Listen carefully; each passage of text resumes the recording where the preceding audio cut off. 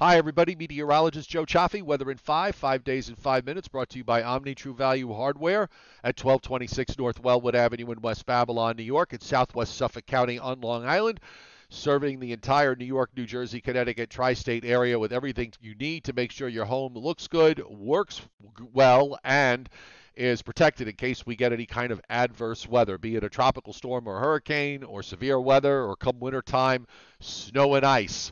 And they are Long Island's largest supplier of rock salt when the time comes. Meanwhile, they've got everything else you need. 631-756-1125 for the best prices in town. OmniTrueValue.com is the website. Finishing up a beautiful day in the Northeast. Temperatures back up into the upper 60s and low 70s for highs. On the upper right, you could see Hurricane Fiona, which is a record-breaking hurricane apparently, and when they finally verify the pressures that were recorded, at least as measured by pressure, the strongest storm tropical system ever to move into and impact the provinces.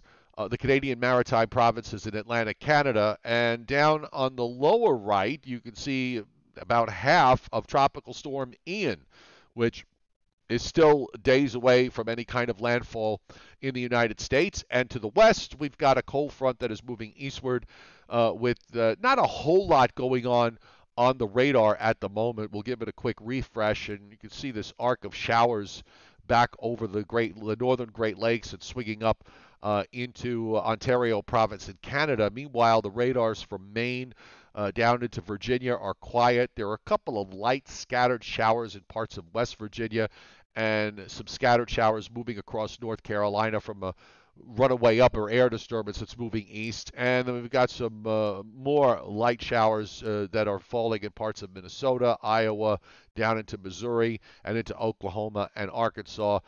Much of what you're seeing in the middle Mississippi Valley isn't even reaching the ground because of the dry air that's around. This week coming up with this cold front, this will be the first rainmaker. Not sure yet what's going to be going on with the tropical system in the longer term, but if we look at the first front, this is rainfall through the daytime tomorrow. So it's at the folks at WPC anticipating a tenth to maybe a few areas getting a quarter of an inch in parts of southern New England down into northern Virginia.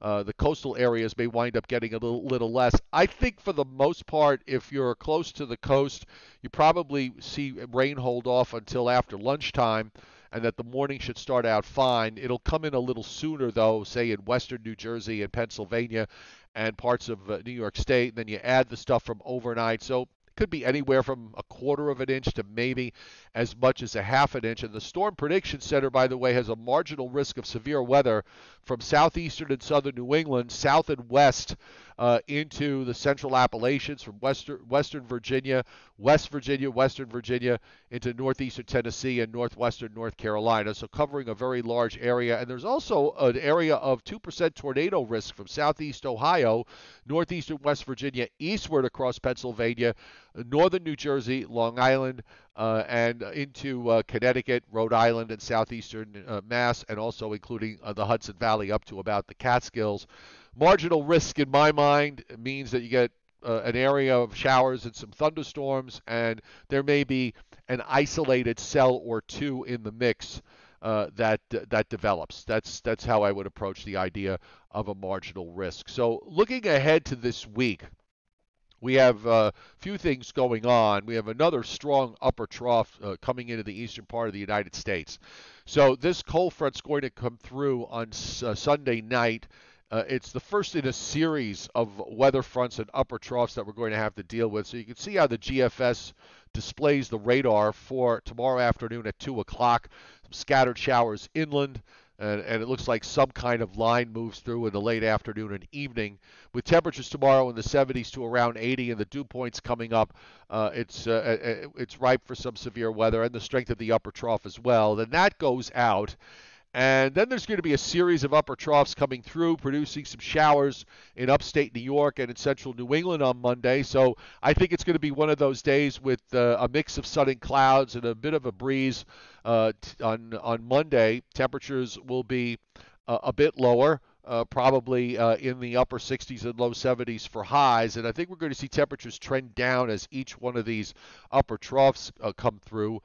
Tuesday, another one goes by, so it'll be another day with a mix of sun and clouds, maybe a shower well inland and north. And then the coolest air comes in Tuesday night and Wednesday.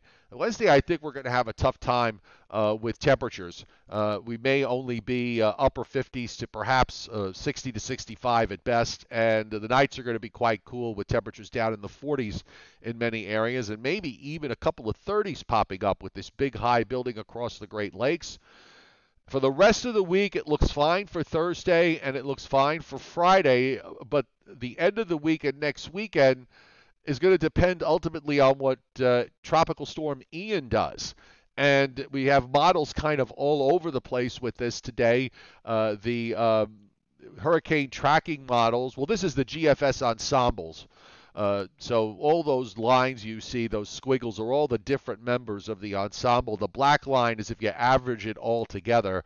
And you can see where the average track takes it to the western part of the Florida Panhandle. And this, by the way, is west of where the hurricane tracking models have it. They have it a little bit further to the east, but even these models have shifted northward away from southwest Florida, where the southernmost track is just north of Tampa, and the westernmost track is right on the Florida border with Alabama.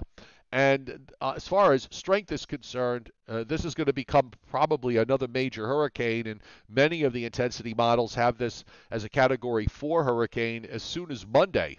So if that's the case, we're going to see some rapid strengthening of this going on during the day tomorrow. But there's still a lot of uncertainty with regards to when it comes inland, whether some of that moisture eventually finds its way up the East Coast, or does it stay to the west, or does it even get suppressed and taken out to our south?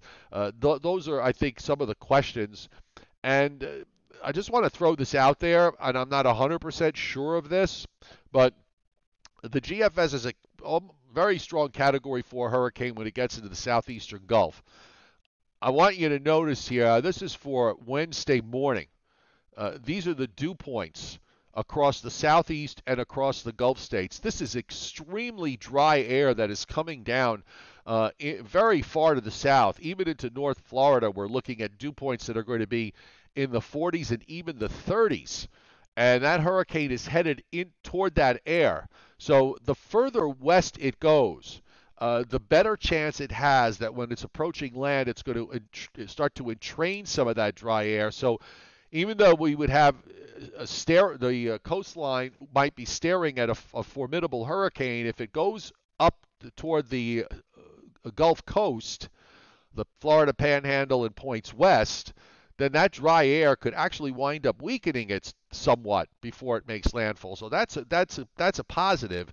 The other side of that equation is that if it goes to the to the northeast, which is something that the European did today and has been doing. The European is among the models that's further east, taking it in near Tampa. The dry air doesn't make it that far south, and in that case, if it's something along the Florida west coast, particularly the central Florida coast and points south, it is likely that you could see a major hurricane making landfall. I don't think any possibility is off the table. And as far as the longer term, as we said, it's hard to say what exactly we will be dealing with here in the northeast and mid-Atlantic states, if we're dealing with anything at all. So it's one of those stay tuned, folks, and we'll see where it goes. Weather in 5 brought to you by Omni True Value Hardware at 1226 North Wellwood Avenue in West Babylon, New York. 631-756-1125 is the telephone number. And the website is omnitruevalue.com. And this is what Tropical Storm Ian looks like on the satellite. It's been slowly becoming better organized. The shear continues to diminish. And I think once it gets a little bit further west or northwest, we're going to start to see this thing strengthen. In fact, I'm starting to see signs.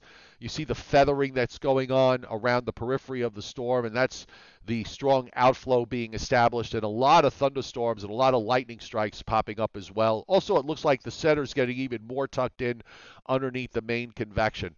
So these are all signs that this storm is starting to put itself together. So we're going to be following it tomorrow and, of course, next week. Normally, we have a Joe and Joe weather show on Sunday at 11 a.m. Eastern Time, but it's a travel day for me. Depending on whether I get to my destination in time, maybe we'll have the Joe and Joe weather show tomorrow night at 7:30 or 8 o'clock Eastern Time. Otherwise, we're going to have to wait until Monday. See you later.